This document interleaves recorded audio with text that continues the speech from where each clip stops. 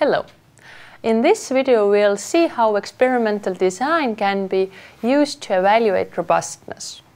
And let's review this on the example of diaglobrate analysis with LC-MS in tomatoes.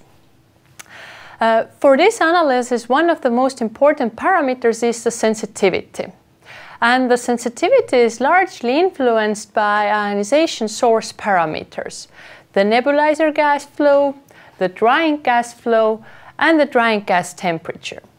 Of course, sensitivity for diaglobrate is also influenced by other parameters such as mobile phase composition, but within this video let's see the robustness only in the context of these ionization source parameters.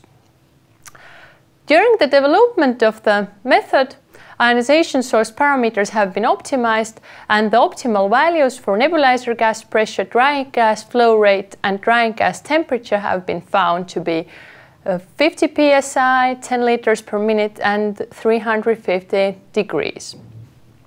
And now, before we can start evaluating the robustness, we need to figure out how much this robustness, how much these parameters may change during experiments. And we have decided, according to our previous knowledge, that nebulizer gas pressure may change by 5 psi, the drying gas flow rates by 1 liter per minute, and the drying gas temperature by 10 degrees. And to study these effects, we can use a so-called cubic or full factorial design. This means that we evaluate the influence of these parameters to the sensitivity of diaglobrate by carrying out all possible combinations of these parameter variations. However, if the number of parameters that may influence the sensitivity increases, the number of measurements with this full factorial design become quite large. Therefore, there is also a possibility to carry out a fractional factorial design, a so-called reduced design. And for example, in this case, it is possible to carry out only 4 measurements to evaluate the effect of these 3 parameters and their combinations also.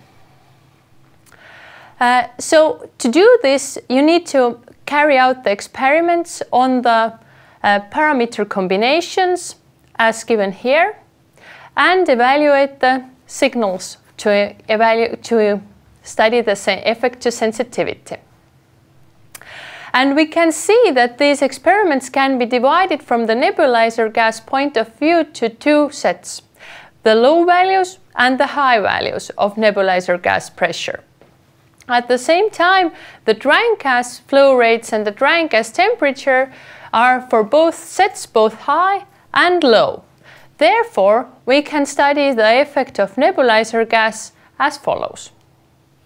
If we have the signals, we can combine the measurement results obtained at the high nebulizer gas flow pressures and the ones obtained at the low nebulizer gas pressures and calculate the effect of nebulizer gas.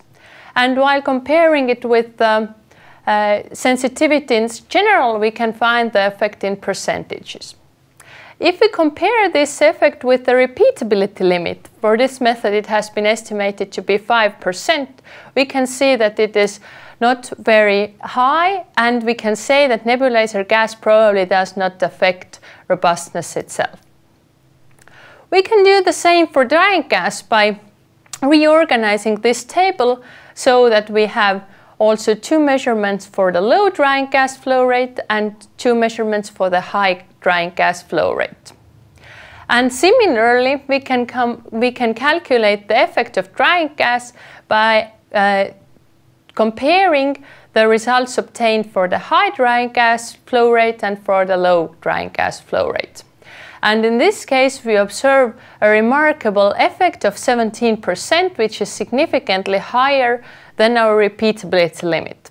This means that drying gas variation will probably influence our robustness significantly, and we have to pay specific attention to this parameter. Additionally, it is possible that different parameter combinations also influence our results. These can be studied as interactions of parameters. To calculate the effect of parameter interactions, we can look at the not values but the levels of these parameters. For example, you look at these as pluses and minuses. The low levels are marked as minuses and the high levels are marked as pluses. And to look at the interactions, we multiply these signs. And we can see that also for the interactions, we have two experiments that are represented with a high level and two that are represented with the low level. Basically, what we do here is that we investigate if the nebulizer effect and drying gas effect can be added up to the sum of these two effects. Or maybe there is something additional, a so-called interaction. Numerically, we can see that if we now combine the interactions that have been observed for the high level and compare it with the ones that have been observed for the interaction low level, that the interaction for nebulizer gas pressure and drying gas flow rate is 9%, which is somewhat higher than the repeatability limit. Meaning that in this case also the interaction of these parameters may be important from the robustness point of view. Graphically, we can look at it by comparing the signal for different combinations of nebulizer gas and drying gas. And we can see that with increasing drying gas flow rate, independent of the nebulizer gas pressure, the signal increases, but the extent of this signal increase is different. And this is a very good way to graphically see if interaction occurs for different parameters. However, parameter interactions may not only influence sensitivity, but also other parameters, such as selectivity or other. This was the experimental design used for robustness evaluation in short, and you can find out more about it in the materials.